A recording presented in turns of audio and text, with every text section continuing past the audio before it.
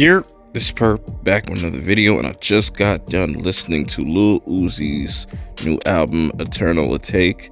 Now, this is a very highly anticipated album. People have been waiting for this for a couple years now, and it's finally here. But before I get into the review, hit that like button, hit that subscribe button, and also follow me on Twitter at PerpMinded420. Yeah, man, so is this album worth the wait? Was it worth the, all the controversy that was going behind this album? Let's find out, shall we? Let's start with the track list and the cover art. Now, we've been waiting, Uzi fans, I'm a fan of Uzi. I've always liked his music. He's always been creative to me. He's always kind of done things outside the box. He's not everybody's cup of tea, but I kind of respect him for just being versatile. Now, we have 19 tracks, which is completely fine with me. I don't think this album feels drugged out or nothing, because he usually stays under 20. It's been, 3 years since his last album, Love Is Rage 2, which I really enjoyed that album, and I still listen to that to this day. So that tells you something about that album.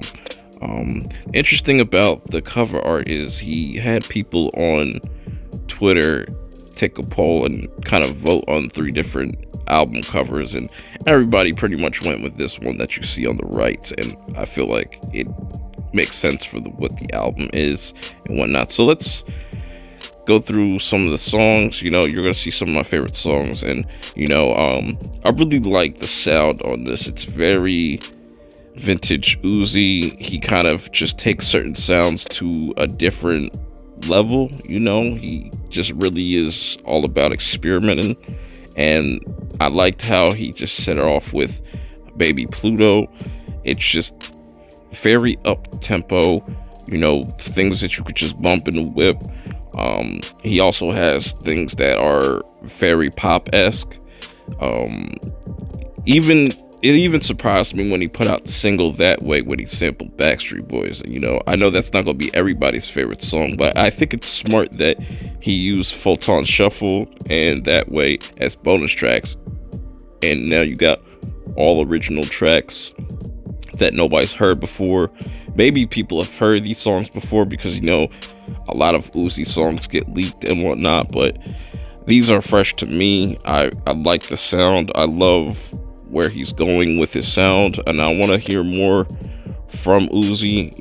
Out of the new generation, he definitely is very unique in what he brings to the table, how he harmonizes, how he just picks his beats. The beats on here are really, really good. Like, the production is really, really good. I don't think anybody will be disappointed in that. If I had to pick one song to be like my favorite so far, is I'm Sorry, because I just love how he just goes off on that, and it just completely sounds different from anything we've heard from Uzi. There's some definitely familiar sounds, but he sticks to what he knows and what he's good at, and I think it works for this album. Now, I know this won't be a lot of people's cup of tea, obviously, but I'm cool with it. I think a lot of fans of Uzi will enjoy this album all the way through. Even the last song on here, P2, this is pretty much like EXO Tour Life Part 2. It sounds just like it. Overall, really solid project. What do you guys think in the comments below? Was the wait worth it? Was this a solid project? Do you think this was complete trash? Let me know, especially the Uzi fans. And if this is your first time ever listening to an Uzi project, let me know. But yeah, that's all I have to say in this review. I fuck with it. How about you? But until my next review, I will see y'all later. Peace. When are we gonna understand that we are put on earth to love? That's all it's about.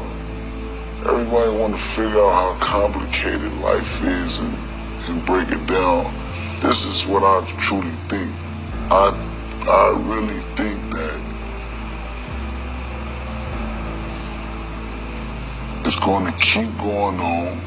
War gonna keep going on. Frustration gonna keep going on. Anger gonna keep going on till we finally go back down to the simplest word: love.